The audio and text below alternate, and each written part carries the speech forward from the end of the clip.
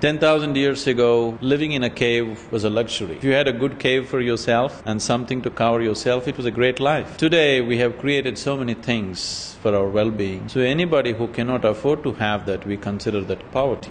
So what's poverty in one society need not be poverty in another society. Saying that if you earn anything less than $10 per hour, you're poor, I think is an improper way of looking at the world. I know in South India, if a man earns $2 per day, not per hour, he can live well.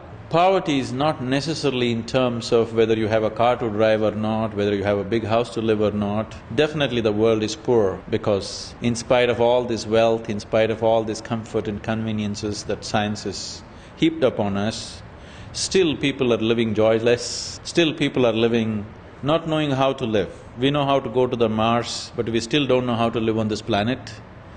That's definitely poverty.